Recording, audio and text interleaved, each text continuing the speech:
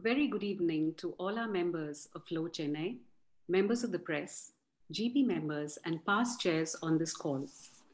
Welcome to yet another inspiring speaker session at Flow Chennai. Before we start this evening's event, I would like to inform you that our next webinar will be on September 17th with Mrs. Preeti Rathi Gupta, promoter of Anand Rathi Group, on the money trail and being financially fit.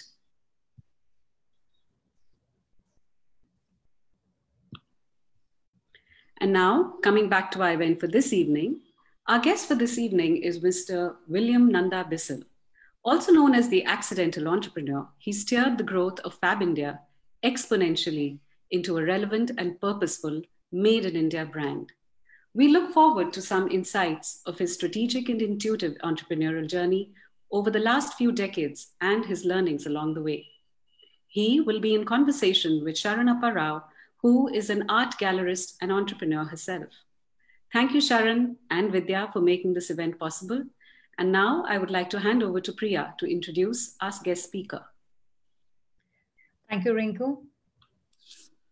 Good evening, everybody. And it's an honor to have such a fantastic guest and entrepreneur through whom we can learn a lot of stuff. And it's my pleasure to introduce him as well. Before doing that, I would like to touch upon some of the tech etiquette, as we always do. This event will last approximately about an hour, and there will be a question and answer session at the end of the call. If you have any questions for our speakers, please submit them via Q&A feature on the Zoom screen, and we will get them read out to the speakers during the Q&A session. And now it's my pleasure to introduce our speaker for this evening. And also one last request, if there's any background noise that you have at your places, please do put your screens on mute mode so that we don't hear your wonderful background noise. Thank you very much for that. So William Nanda Bissell is a chairman of Fab India and has steered the company's retail growth and product diversification over the last 2 decades. One of India's most successful contemporary lifestyle retail chains, Fab India, is known for its focus on the craft-based products, creating job opportunities and generating livelihoods in the craft sector across the country. It's been particularly successful in bridging the rural-urban divide, creating access to urban markets for rural-based artisans working with traditional skills. This commitment extends to Fab India Group, Organic India, recognized as the world's leading source of authentic organic products and supplements that actively supports natural, sustainable, organic agricultural practices and livelihood across rural India through its wide network of farmers and tribal wildcrafters. In 1988, after graduating from Westland, William set up the Bharadarajan Artisans Trust called BAT, an artisan cooperative of leatherworks and weavers based in the state of Rajasthan. The original trust now operates a rural school in the same area with over 450 students and an emphasis on quality education. Between 1990 and 1999, William experimented with different forms of community ownership, an experience that deeply influenced his approach to suppliers and supply bases, where he took over as a managing director for Fab India in 1999, a position held till 2018. William lives in Delhi with his wife and 2 children. He is an avid reader and passionate about the environment, the active role of good governance in businesses, and community building as a social responsibility, subjects that he talks about on a regular basis. And moving on to our moderator, member for this conversation, Sharanappa Rao. Sharon has been associated with visual arts for over 3.5 decades, working primarily with art from India.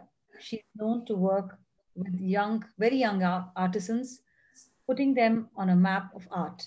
She has been acknowledged and followed keenly for her sense of aesthetics and sharp eye in picking up the best artists and giving them the platform and confidence to shape themselves for future. Having worked with well-known artisans very early in her career, her exposure allowed her to work overseas with Indian art when it was hardly known. Today, her outreach allows for the crafts and artisans and the ancient arts of India to be shared in lectures, workshops, and destination lectures. We look forward for an engaging conversation between these accomplished entrepreneurs. And now over to you, Sharon. Thank you. Thank you very much for that lovely introduction, and welcome, welcome William to Flow, and welcome to our webinar. So, I've known you for many years, and I've known your father and mother too. And my first memory is hearing your dad talk at one of the Crafts Council events, and I was so inspired and so excited. And it was something new, because everybody thought about the khadi fabric and handloom fabric as something that was not so fashionable. And of course today it's different, and your dad was one of the pioneers in bringing it to our lives and making it what it is today. It was one of the first baby steps that happened to the handloom industry. And of course you came along and allowed it to grow into this fabulous brand. So it's become something that all of us see every day. We all are Fab India is part of all of our lives in one way or the other, whether it's for the home, whether it's the dining table, whether it's our clothes. And we're also proud to have such a fantastic brand that is an indigenous brand for us in India. So, and everybody, of course, wants to know how you grew this and how you made this fantastic brand and what it took to make it. So when we talk about scaling up, William, what is it that you really need to scale up? Can everybody scale up, or is it something that's particular that can be scaled up? Tell us, just give us everything. Thanks, Sharon. I wanted to just start by thanking Priya for that very generous introduction, and for Rinku for setting this up. This is really quite a nice forum, and I really appreciate during this COVID time, you're all thinking up all these interesting ideas. Sharon, I think you and I probably share the same ideas on the ingredients for what makes a successful idea become a successful business. These days I get one idea a day in my mailbox from an entrepreneur somewhere in the country who's heard of me, or who's knows someone who knows me, and they send you a really interesting proposal. And some of them you can tell right away are not going to go very far. And it's interesting when you reflect on what creates what converts an idea into a successful business. It really, I think, hinges on three things. And I think the first thing is really the most fundamental, which is, do you sense there is a demand for something? People get very passionate about their ideas, and sometimes that passion can blind you to the fact that there might not be much demand for your idea. Like yesterday, I got a really interesting proposal from someone who was creating, bags from recycled waste, and it sounded like a very, very good idea, but I didn't think there was going to be any demand for those kind of bags, because people who are going to spend money are not going to want to use a bag made out of recycled waste at that price level. So there were many things wrong with the idea, but I could sense that the entrepreneur was so passionate about their idea that they really didn't focus on whether there was any on the kind of demand there was for that idea. The other thing is that I think one of the things that really is the glue in any entrepreneurial idea is what the purpose of that idea was. Why is the idea being set up? Other than just looking at the immediate demand, what are you planning to, what is the vision for that idea? Now, recently I had some entrepreneurs come to me and they wanted me to be involved with their startup, which was a gaming company. But it was really a very violent, purposeless game. And I just thought to myself, gosh, this is not something I really want to be involved with or want to spend any time on. Or, so as an idea, it had no purpose. It had no higher purpose. Their only thing was that we make a game, we'll get X number of views, and we'll get some advertising, we'll get some revenue, and then somebody will buy us out. And so to me, if you ask them what their vision and purpose for the business is, it would be just to make money. And so that was something that, I think that in today's day and age, especially without the way I see young people around the world and their focus and ideas, I think that, you really need to connect your business with a higher purpose. And lastly, this is to me a very fundamental thing that I see happen over and over again, that there has to be an absolute focus on the unit level economics. I mean, what are you? I mean, recently, some really bright entrepreneurs came to me. They were setting up a chain of these kind of souped up coffee shops, really exciting idea and all. And they had set up a few of them, and I could see that their unit level economics were very poor. And their idea was that if we get funding, we'll make 200 of these, and miraculously they will all become profitable. But when I asked them to connect the economics of one coffee shop with their bigger business idea, they didn't have clarity. They were very good. Their pitch deck was perfect. It was beautifully designed. I mean, everything. These guys are really smart. They've been to the best universities. But when I tried to probe them on their unit level economics, I mean, how much does each coffee shop make? What are the turns going to be? How many, and what is the profitability at the coffee shop level? Because if you open 200 loss-making coffee shops, you take the loss of one and you multiply it 200 times. And at that point, I could sense that their business model was not really sustainable. And so I think that it's a combination of these three things, starting with, is there really demand for something? I see so many ideas that I realize there's just no demand for this idea. There's none that I can see. And most of those businesses, sadly, don't go very far because the entrepreneur doesn't focus on, do people need my product? Is there really a desire for what I'm doing?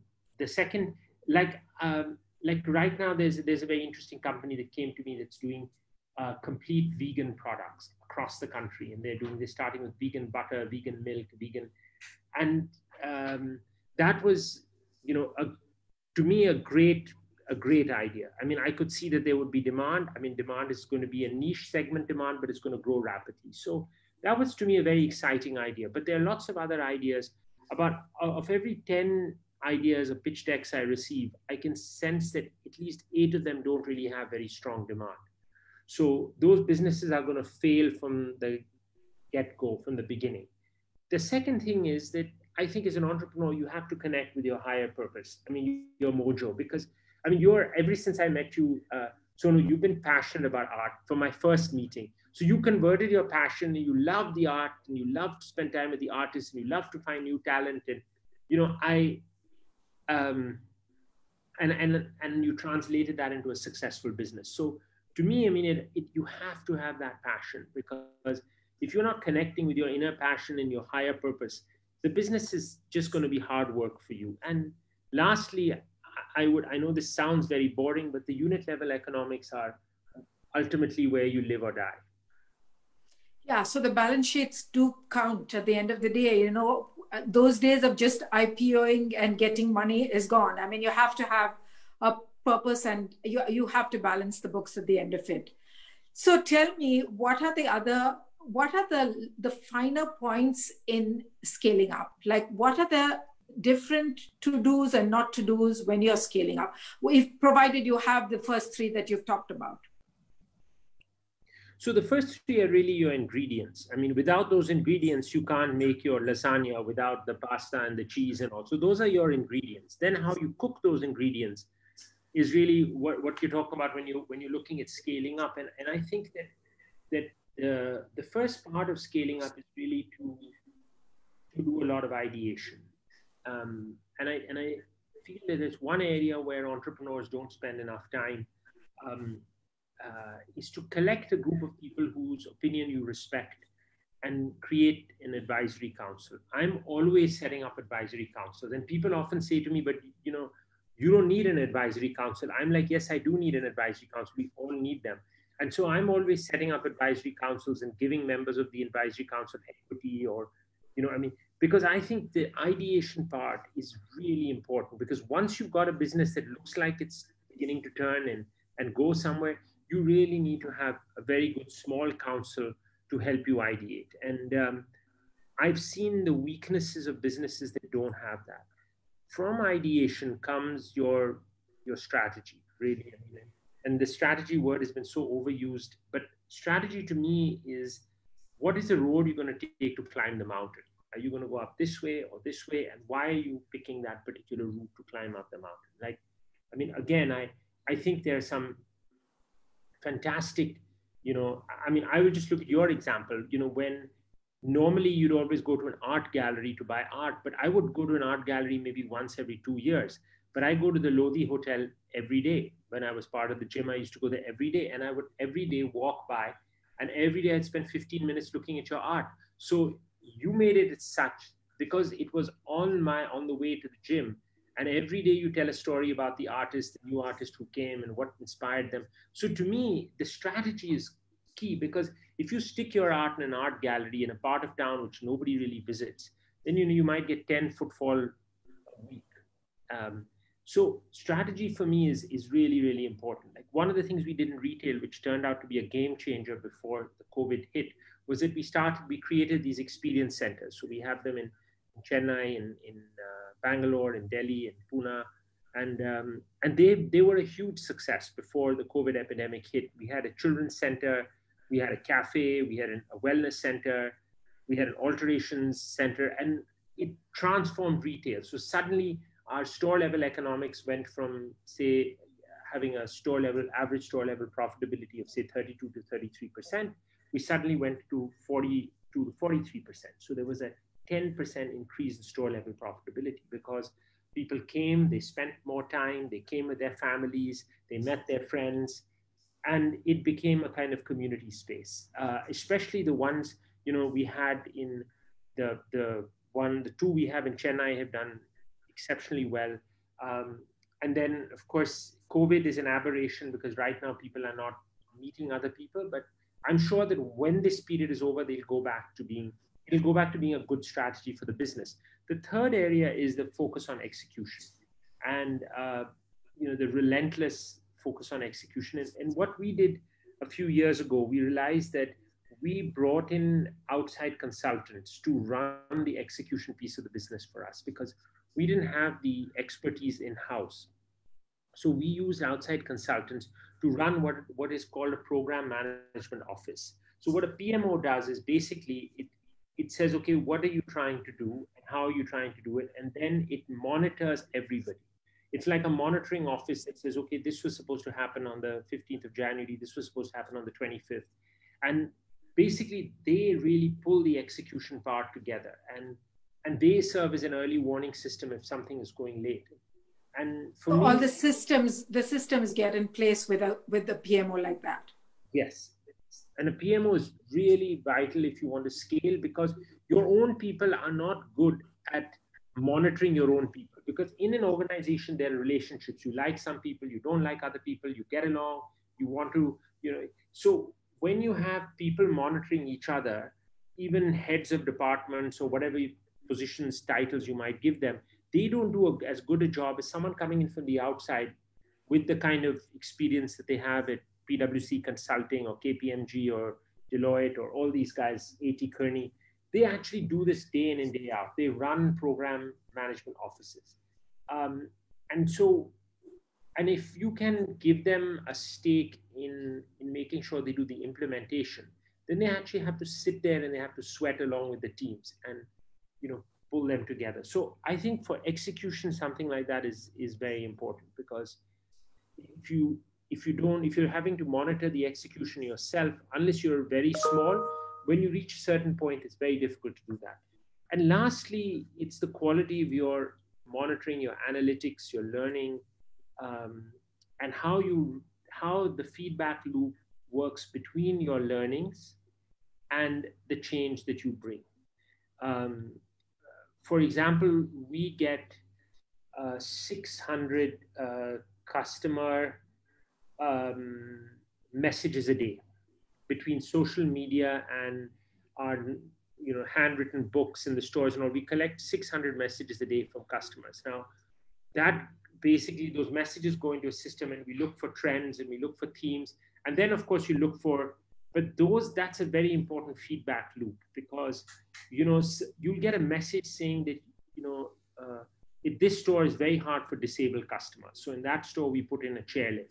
You get these kind of messages, and you need a mechanism by which you can receive this signal, and then convert it into an action, assess it and convert it. And there's also a lot of learning. I mean, now, of course, on social media, there's a lot of user-generated content. So it can both be very positive and very negative. So you have to basically hear what customers are saying, and you have to use your own internal analytics. And this is, again, where a program management office comes in, is that they take the internal analytics and adjust their programs accordingly. So this kind of an ecosystem where you have ideation, strategy, execution, and then finally monitoring and learning, this is part of a very, very powerful ecosystem that I found has worked very well for us. That's fantastic. And what about the challenges? What is it that has not worked? Where have the challenges been? What is it that you found difficult?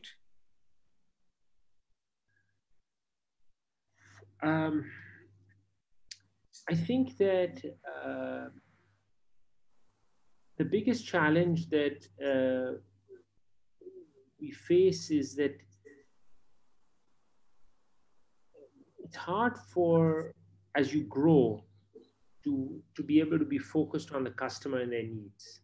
Because as organizations grow, they become internally focused. And this is true with every single organization. So you start by being externally focused and you become internally focused because you have all these processes and systems, and people begin to report to people inside the organization, and basically they stop looking so much outside. I mean, I'll give you the story of a very well-known business.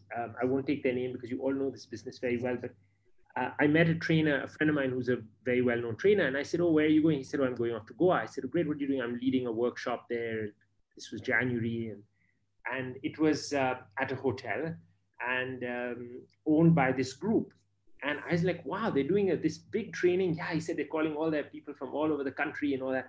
And I said, but you know, in January, it's kind of like peak season for them, isn't it? Revenue time and all that. "Yeah, but he said they're calling all their bosses." So, and this was many years ago. I don't think they would do this now. But I was just saying that's a mindset, because you take over the best rooms in your best hotel in Goa in January when it's peak season, because you're looking after your bosses and you're running training programs, and it suits everybody to fly down to Goa for a workshop in January.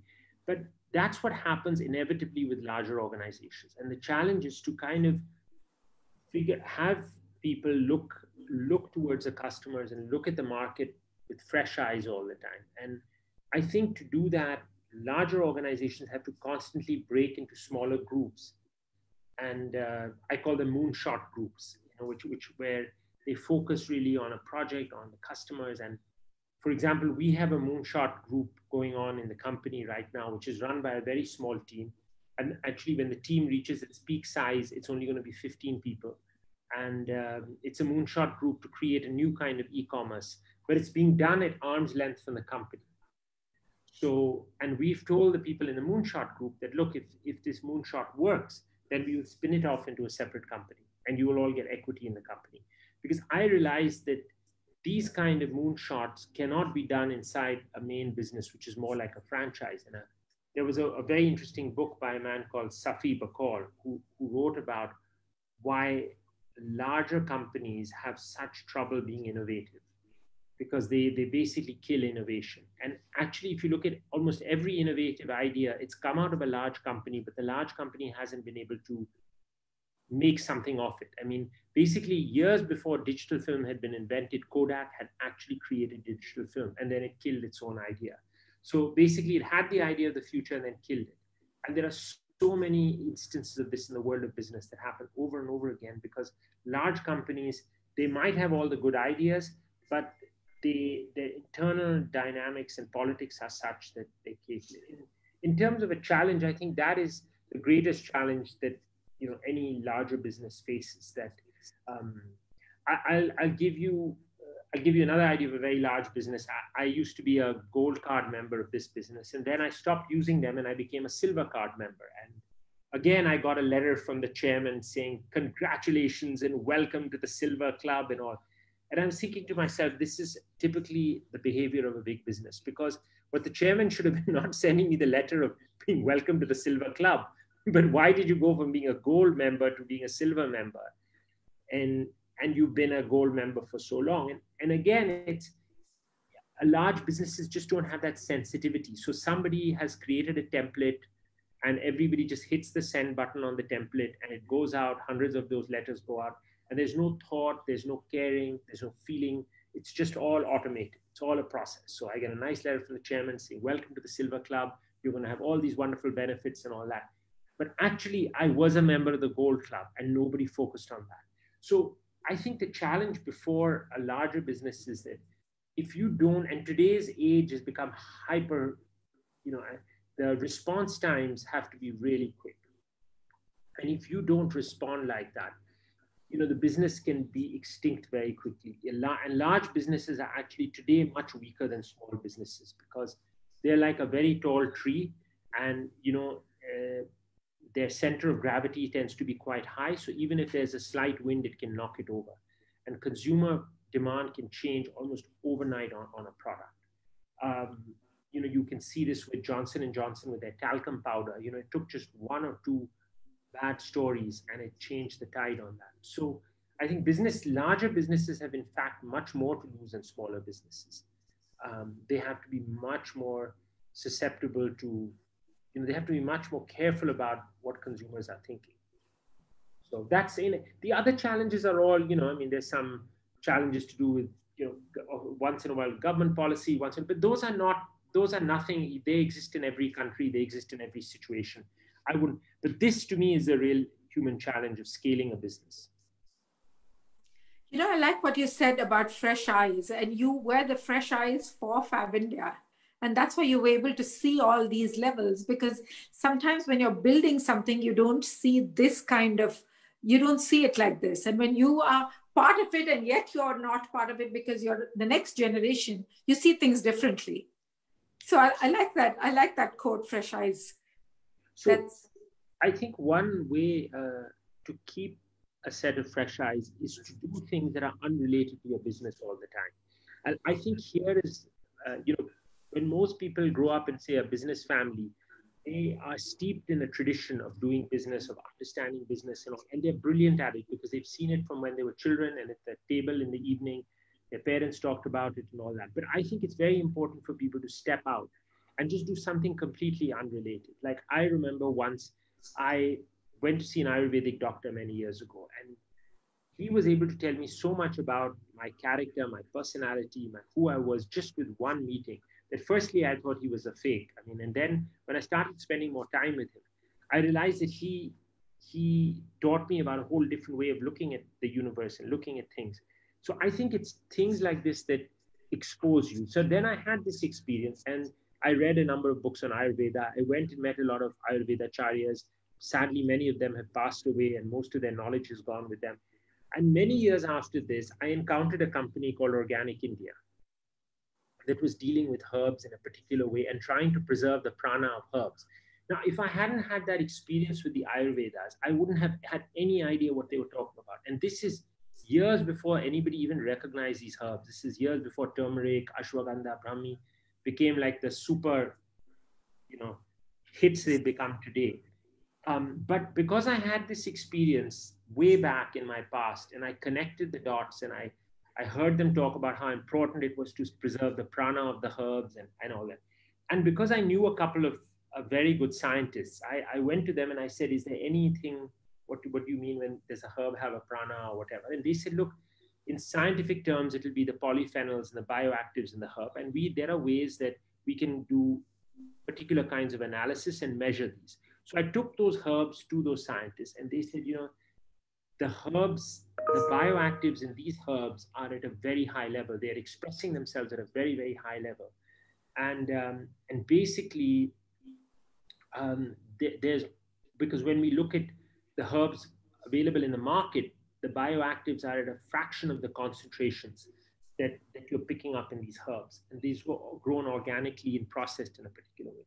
So then I got involved with this company and one thing led to another. And then today we are the majority shareholder of this company. It's called Organic India. And in the last few years, it was a company that had very low sales and was losing money. But then in the last few years, it's really, as people have moved towards wellness and holistic healing and all, it's become a company that has, today, I think we are the largest organic player in the country. That's fantastic. So that brings us to the most important thing that I think a lot of people are talking about today, and that's sustainability, which you as Fab India have mastered this entire mantra of sustainability. Working with the indigenous artisan, working with companies like this. So tell us a little bit more about the ideas of sustainability that you have been able to package for your brand and that you brought out on your shelves in a way that's it's easy for us as buyers to come there. But how did that whole thing evolve? I feel that it has to do with your passion. I mean, if you are, I grew passionately interested in organic agriculture through understanding of Ayurveda. And then through understanding, I got involved with that. I was already interested in craft because I had a passion for it. I grew up with it. I saw it growing up and I had an understanding of it and a passion for it. And so it's really about how you connect your passion with something bigger. Because if you don't have a passion, then you have a problem, because you're really then doing it. It's just a job, or you're doing it to have a valuation or to make some money, or for whatever reason that you're doing it, but it's not really connected to your passion. So I would say the first step in that journey is to really figure out what your passion is. Yeah, I think this passion story is important because you sleep it, you dream it. And I think that dream is so important, isn't it? I mean, that takes you very far, because for you, then it's not a chore. You're enjoying it. Then, you're talking to someone else and talking to a third person about it. Even the person next to you on the flight, if you can get a common ground, you end up having a great conversation. So I think this passion takes you up to a great extent. It's quite amazing. Thanks. So have you left out anything else that is important that you should be telling us about your story? I'd love to hear from everybody else, actually. I think I'd be very interested in hearing from everybody else. So I don't know how you do quite Q&A. Yeah, we'll do this. Thank you. This was very good. So shall we get to what some of our friends want to ask? And Rinku, do you want to take this onto the questions? You're muted. Yeah, okay. Okay, great. Thank you so much, William. That was really insightful. And Sonu, as always, from the heart, and especially when it comes to things of passion, no one can beat you at it. So there is a question which I have over here which says, do you think the pandemic has taught us new lessons in entrepreneurship? And did you ever consider going completely online or the e-commerce route? William, thank you. Actually, that's a very interesting question, because everybody tells you today, if you don't go in the e-commerce route, you don't have a future. And I tend to agree with them. But I also feel that the e-commerce market in the country is being dominated by, a few very large players with really deep pockets. Now, we all know who those players are, but it's a game in which their strategy is to get maximum number of people transacting on their site. And the way they'll do it is that the Nivea cream you buy, they'll give you a 25% discount on it. And, it's a very attractive model, especially if you have large sums of money to spend. That's not the case with us. And, that's not the case with 99.99% other businesses. So, when we looked at e-commerce, for 2 years, I didn't do anything. I mean, we had a small website and it did a tiny amount of sales, but I didn't want to go into it unless we knew what we wanted to do and how it connected with who we were as a company. So it took 2 years to figure it out. And we have now we are about to launch a marketplace, which is very different from what exists out there. In fact, we call it a platform because it's a platform for ideas and it's really going to be a site that maybe at most we will have 4 million people in the country who are passionate about this site, but that's our entire addressable market. We are not trying to appeal to 200 million people or the entire middle class or whatever. That's for everybody else to do. But we will focus on this area and we will create something, truly of value to those people. And the idea is that if we're successful with our marketplace, it's not going to be the amount of people who come to our marketplace. It's going to be their loyalty expressed in the customer lifetime value. So if we look at having 4 million customers, each doing 10,000 or 15,000 rupees a year, I mean, that for us is going to be a huge business opportunity. And so we are not, our goals are very finite. They're very, in a way, you could call them limited. But within that, I think we have found a niche where these other players are not going to play. The biggies are not going to come. So basically, the e-commerce market is individual brands have their e-commerce sites, and then you have the biggies out there. And everybody who is in between has been wiped out. So you'll have an Amazon, you'll have a Flipkart, you'll have a Reliance, you'll have a Tata Click, and you'll have 4 of them, and maybe Paytm at some point will enter. So you'll have 4 or 5 players at that level. And then you'll have a lot of small individual brands who are each playing, so if you want to go to that brand's website, you'll go there. But it'll be exhausting for a customer to remember 500 brands. So they'll probably end up buying that brand's products on, say, an Amazon. So where we come in is that we have a curated platform, which brings together ideas and products and allows you to be, it's a very unique, I don't want to tell you more about it because it's launching in literally a month and a half.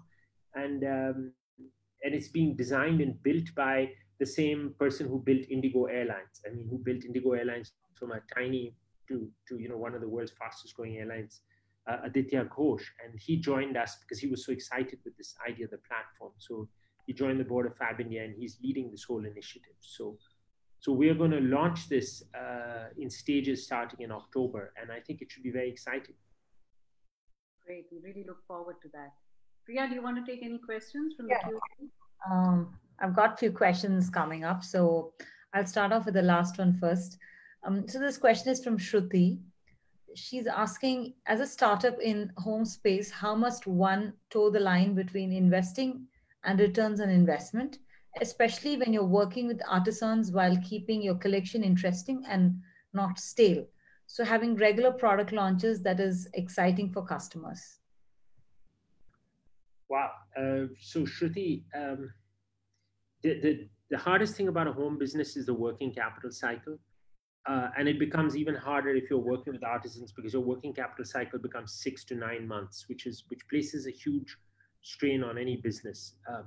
So if there is a way the only way you can get around that is to use technology to see if there's a way you can actually minimize your working capital while you're actually servicing your customers' orders. So I was just advising a person on a business, and I said, look, don't convert anything, keep your raw material and ensure that your raw material can be resold in case you don't get a sale on it. Because as soon as you have a long working capital cycle, your business becomes very, very heavy. And then planning for the future and managing growth, it becomes very expensive. So if there is a way to shorten your working capital, in this case, I said, keep the yarn ready and keep some fabric and keep some product, but underinvest in that. And as you get orders, you convert. And for that, you will have to be very quick about converting your online orders into production pieces. And you need to really focus on your unit and whether you can tell. So this lady went ahead and created a unit which works 24 hours a day, and she can convert it. I mean, literally, and if an order comes in on a Monday, it can be converted and shipped out on a Wednesday. So she's actually achieved what I would call a negative working capital cycle, which is really good because she gets 60 days from her suppliers and basically is able to turn it around. And because it's done on the net, she gets a payment right away. I mean, it takes a day for the credit card to get processed. So I think I would look at, Shruti, those kind of models because anything else requires a large amount of working capital. Thank you. So just to summarize, it is more about, getting that online piece ready when they have to do a, quick turnaround. Is that what? Yes. I mean, there are two problems. One is that if you start forecasting demand and you create, let's say 20 desks and only 6 sell, it's very hard to sell things today at a discount. you have to sell it at a substantial discount. That's been one of the changes that has taken place with the consumer. So that combined with a long working cycle, like I've advised someone else. I said, look, don't set up your own business. Create an app and sell it to all the interior designers in the country. And so that if they need your product, they can use that app and they can contact you, and you do it like that. Because keep your working capital as light as possible, because your business is very spiky. You might get an order for 30 lakhs one day, and then for the next 2 weeks, you might have no orders. So don't keep a business where you have a fixed overhead and a working capital cycle. And I must say, this lady has taken her business and actually done something very interesting with it. And a lot of interior designers use her business. And she actually, nobody knows her name. Nobody knows the name of the business, but they do all the like blinds, curtains. They do a lot of back-end products for very, very high-end projects. So hotels, houses, where the budgets are huge. Basically, she does a lot of film star houses and all, but it's a very successful business and it's a very profitable business, but it's a business that nobody would know the name of. Great. Thank you for that, William. So our next question is from Pritika Chari. How do small businesses run by one woman scale up? Often the advisory committee is family and friends. Should they get external consultants? Moonshot group. Sorry, Rinku, I lost just the last, sorry, Priya, I lost just the last few seconds of that question. Yeah, so her last part of it, should they get external consultants and moonshot groups to grow? So a friend of mine asked me the same question, and my advice to them was that, look, there's a lot of very good forums that exist. There are the Indian Angels Network is a fantastic forum. I know at least 10 businesses that have been incubated from the Indian Angel Network, where they got their own advisory group. In fact, they got some of the best business minds in the country to advise them through the Indian Angels Network. There are other informal groups that are operating, but there are also these very interesting tutorials and sessions you get that exist. I mean, another friend of mine is just enrolled in a program which he found very helpful with Rahul Jain. He's someone who does this. There are many other people who do this. I think when you grow to a larger size, that's when you can set up a formal advisory council, because a formal advisory council, you really need to pay them. And in the beginning, you might not be able to afford to do it. Great.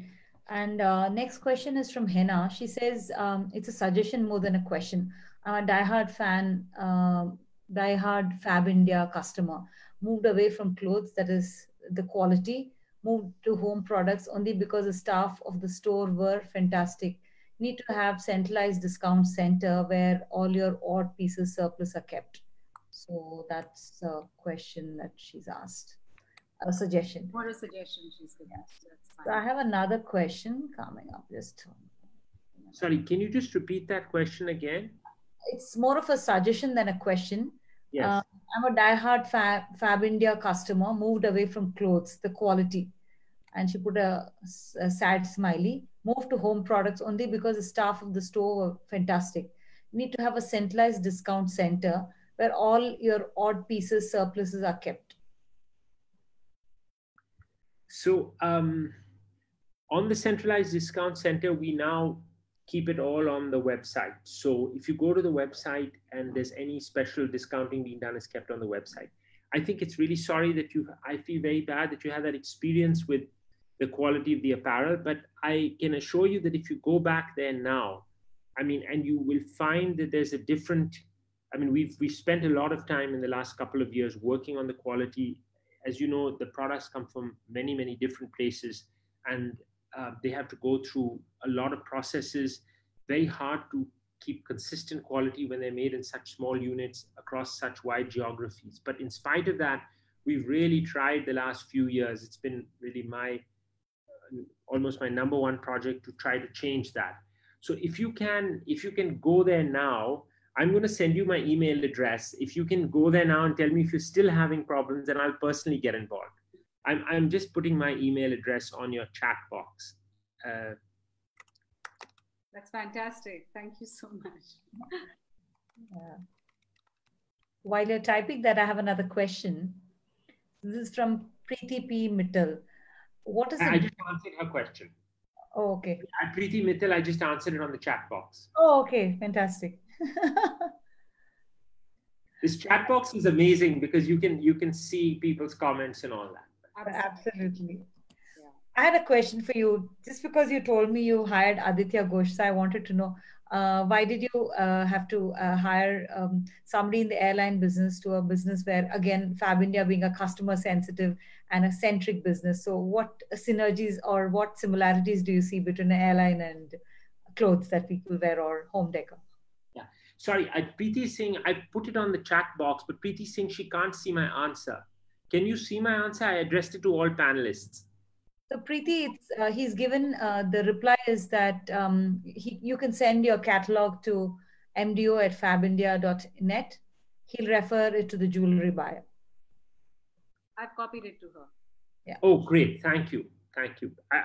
Because when I reply to all panelists, I'm assuming that everybody can see it. So they can't, the panelists can't see the replies. So somebody will have to maybe change the settings on the chat box. Yeah. Whoever's managing whoever's the host might have to change the settings. But we'll do that. To go back, Rinku, to your question. Priya. Priya, I'm sorry. We had, I saw the way he scaled up the airline, and I've known Aditya, and we've attended some workshops together, and I got to know him through those workshops, and I realized that his passion was in execution, and though his specialization was in the airline business, he started his career as a lawyer actually, and his passion was in execution, and he also had a very strong desire to work in an area which is with a social purpose. And that's why we always stayed in touch, because he was always excited about Fab India's vision, mission, and our values. And he is someone who, I think from his childhood, had this zeal to make a difference in the world and do something which has a very strong social element or dimension to it. And I think that's what attracted him to us. And then what we needed was someone who had the ability to execute an idea and take it from 10 to 1 million. Thank you. We have one more question from Vinita. So love Fab Cafe, especially the gluten-free dishes. Appreciate that you have started this. So that's more of a feedback. I think if we go through the chat, there are certain questions which have commonalities here, which is around women entrepreneurs and small startups and ventures, which have obviously, suffered during the pandemic period due to, obviously the reverse economic downturn. So they're all asking, saying, do you have any suggestions or advice to entrepreneurs like us?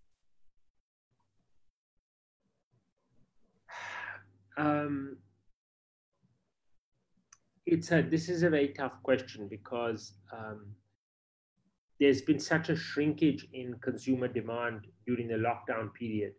I think one of the places where we've been able to get some assistance for a lot of our vendors is through the government MSME scheme. The Ministry of Micro, Small and Medium Enterprises, under the Minister Nitin Gadkari ji, has come up with some really innovative ideas and that is championed to help especially micro and small enterprises. And we've in fact, many of our vendors have been assisted by these schemes that the government has come up with.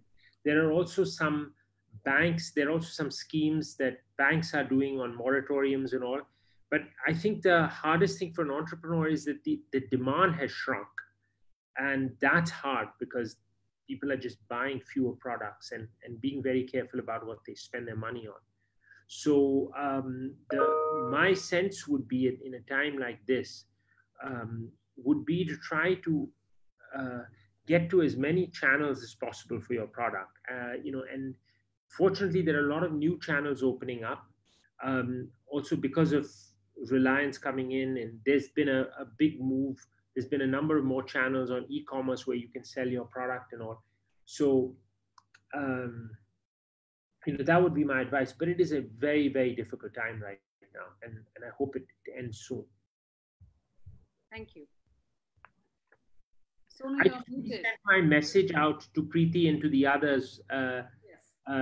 and I hope it got through this time, because I think maybe the first time there was some problem. So Priya, can you see it now? Yeah, I can. And I think also people have confirmed that they'll share it again in case she doesn't get. Sonu, you're muted. You need to unmute yourself. No, I was saying that when William was talking about the platforms, I was saying that you have to look at newer and newer markets, and you have to find sources to these new markets. It's not easy. I mean, we just set up a platform for the galleries, and it's not been easy at all. And you have to find.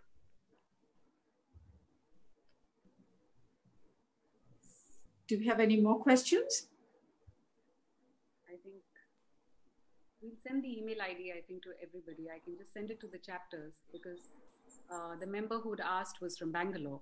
So I can always send it. And Flo Yes, Bangalore said Preeti has just confirmed. People have confirmed that they can see it now, what I'm posting. So, okay. You see, there was some hitch earlier. It's now opened up. So, great. Thank you so much. Lakshmi. Yeah. Rinku and Priya, thank you so much. This has been such fun. It's been such a lively group, and it's been really fun. And if you write to me, I can promise you'll get a reply. It might not be, I might not be able to solve your problem, but if I can help, because I think anybody who wants to be an entrepreneur, one should really help them. I've been helped in the past by people when I got started in business, and I feel that the one thing I can do is help people who are starting themselves with ideas. So, but it's been great fun. So thank you. And thank you so much, William. It was fantastic. It was absolutely lovely. People are asking if you can be a mentor. So I need. Can you be a mentorship? Can you be a part of our mentorship? So just wanted to check on that. We discuss that with you offline, Rinku. I agree with you on that. Thank you all very much. Thank you. Jayashree, would you like to, William, just a second, 2 minutes. Yes. Jayashree, yes. vote of thanks. So after years of hard work, Fab India has almost become an outlet for all Indian craft lovers to indulge. So there's a mindset that is hinged with dealing with organic products. Like without our knowledge, we add an impoverished personality to artisans and craftsmen. But Fab India has demolished that perspective and added so much panache to homegrown products. William, the role you have played in bridging rural talent with urban market whilst being a socially responsible, successful company sounds almost like a fairy tale. And you have truly made our country fab with the brand that you have created. And your journey was so inspiring. And those were great tips for budding entrepreneurs about the purpose of the idea, and to make money is not enough, unit level economics, and to always see the customer with fresh eyes even as you grow. So brilliant. And the customer care could be seen in how many times you kept asking if the email, the message you had sent reached everyone.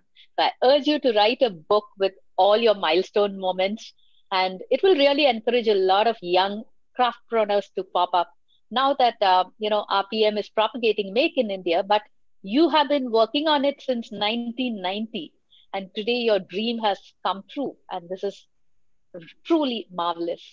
And Sharon, what can I say? You are brilliant, as always, in bringing out the best in the conversation, and your passion for art is ubiquitous in the questions that you ask. Thank you, Sharon. Thank you. GB members, past chairs, past presidents, and members of Flow, thank you for your support. And I thank the members of the press for making our work seem more meaningful. And we owe much to Satyabama University, Credai Chennai, and Radiant Group, who have graciously sponsored the session. Thank you once again, William. And thank you once again, Sharon. Thank you all. And we'll see you again at our next session on the 17th. Thank you. Okay. Thank you, William. See you soon. Stay well. Bye-bye. Bye-bye. Bye. See you. Bye. Thank you, girls. Sonu, super session.